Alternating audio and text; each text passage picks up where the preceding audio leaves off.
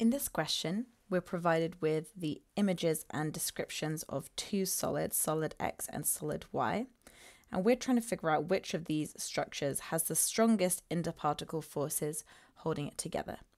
So first, let's look at solid X. We're told that it's a molecular solid in which the molecules contain polar covalent bonds between hydrogen and fluorine. So let's have a look at the image we've got there. You can see those individual molecules, and you can see those lines between the hydrogen and fluorine atoms. Those are the covalent bonds. And we've got to notice that the covalent bonds are only within the molecule. They're not between the molecules.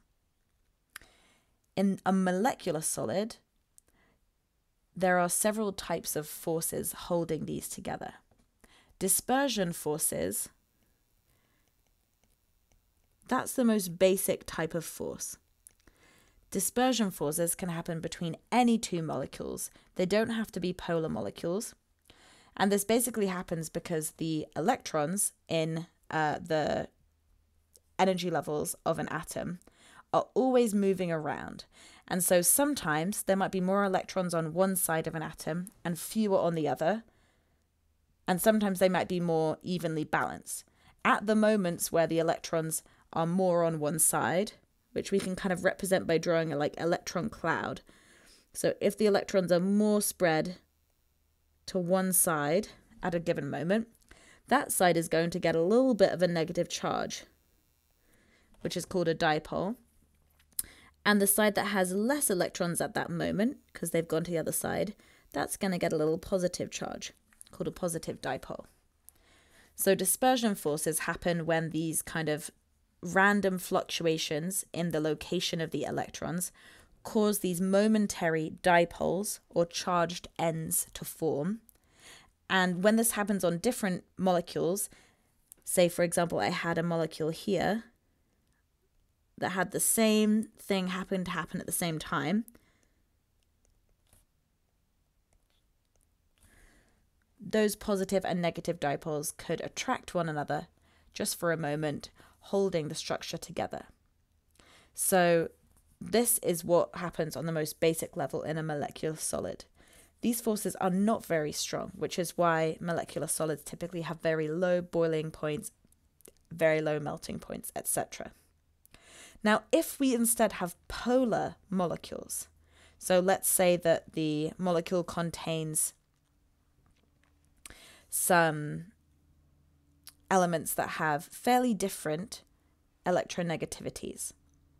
That means that instead of having just these temporary dipoles caused when we have fluctuations, we have permanent dipoles on our molecules. One end is always positively charged and one end is always negatively charged. So it's the same type of attraction between them, but it's happening all the time. So those are called dipole-dipole interactions. So if let's list this out. Dispersion force is the lowest, least strong type of force. Dipole-dipole forces work exactly the same way, but they're permanent.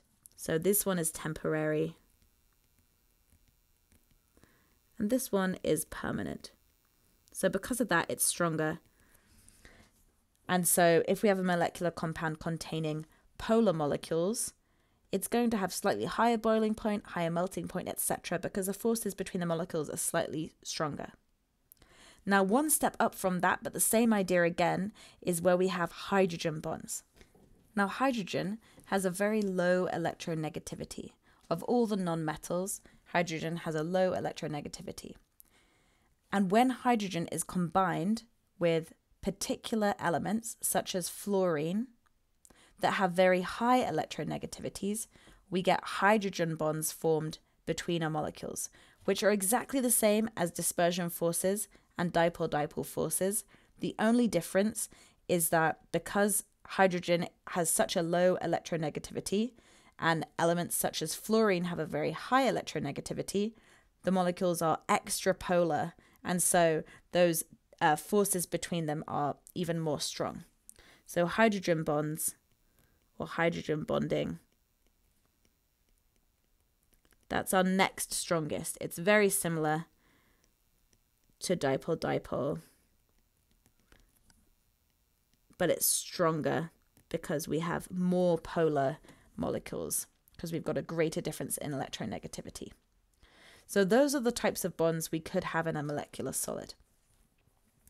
Since our solid X contains polar covalent bonds in the molecules between hydrogen and fluorine, that's hydrogen bonding happening there. So we can select hydrogen bonding for solid X. Solid Y also contains covalent bonds. In the description it says it's a covalent network solid, and it consists of one element only.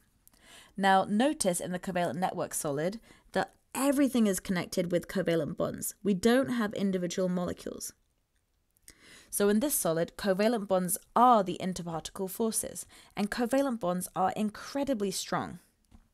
So covalent bonds between all of the particles, those are the interparticle forces holding solid Y together, and those are very strong bonds.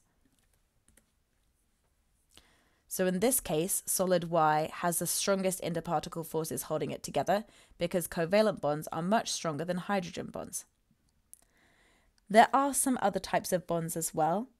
We have ion-ion bonds and metallic bonds, which those are both somewhere in the middle. So ion-ion bonds, that's what we get in ionic compounds, or metallic bonds. Metallic bonds are between positively charged ions and a sea of electrons. And these are different types of bond, but they have similar strength. They're both pretty strong. Since we've got oppositely charged things attracted to one another, but they're not quite as strong as covalent bonds.